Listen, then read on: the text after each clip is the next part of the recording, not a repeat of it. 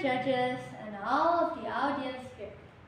Hi, my name is Elnerd and I am from SMP Pantekosta, Magelang. I am here to tell you guys about the legend of Mount Tidar.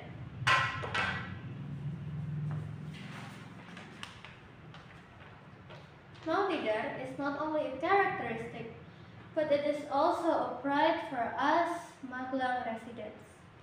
Its existence makes the city is beautiful, cool, and comfortable for Magelang residents.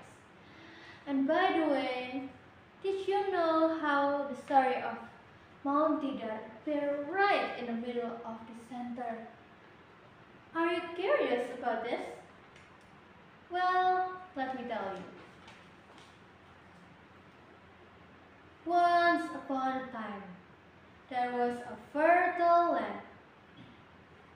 The land is beautiful with a vast expanse of trees and flowers that makes this island is comfortable for a variety of animals.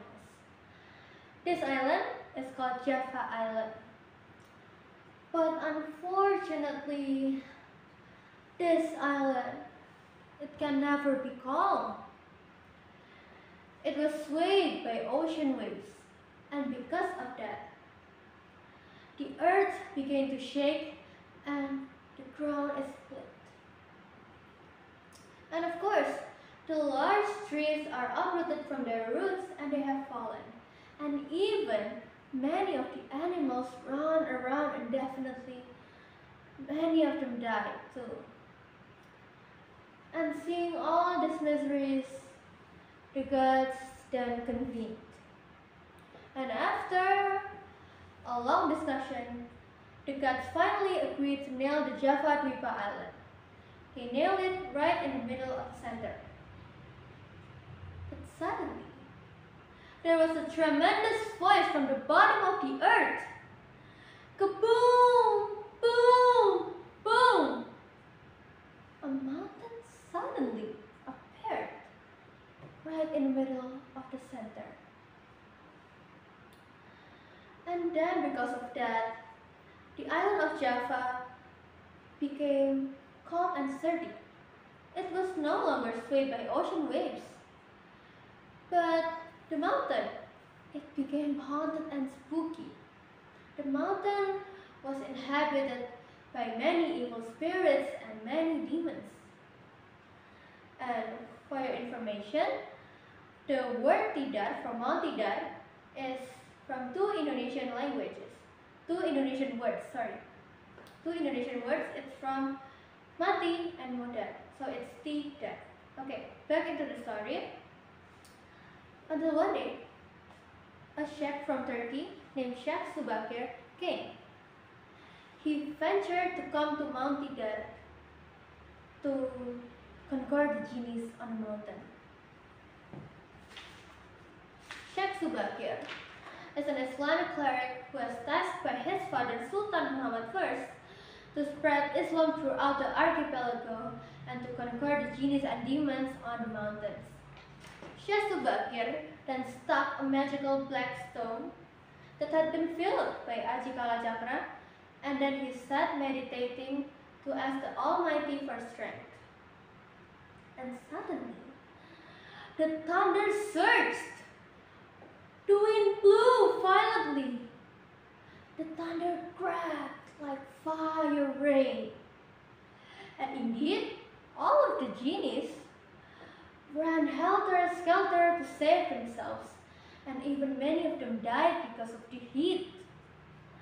And seeing all of this, Sabdapawan, who was the king of the genies, gets very angry. He then asks to Sheikh Subakir about what he has done. And then they fought each other. They were arguing about who was the territory master. Is it Sheikh Subakir, or is it Sabdapawan, or is it the human beings? And then the two creatures collided with supernatural powers. For 40 days and 40 nights, they fought each other. And then, realizing that Sabdapawan was indeed very great, Sheikh Subakir then took out his ultimate weapon, the Kiai's panjang spear, and then stuck it right in the top of the mountain, on the top of the mountain. And then, surprisingly, Sabda Balon felt incredible heat. He twitched, and finally he surrendered to Syekh Subakir. Until finally, Sabda Balon and his followers returned to Mount Serandil and Alas Roban. And after no longer controlled by evil spirits, the surrounding community began to arrive and reside around the mountain. And they began to explore Islam under the guidance of Syekh Subakir. And once it was enough, Syekh Subakir then returned to Turkey. And do you know what? That the cleric's spear has remained stuck until now. And that's the end of the story. I hope you guys know that this story reminds us all to always live happily and in a peaceful life for others. Because this earth belongs to us and we can never keep it alone. Okay, thank you for your appreciation. That's from me.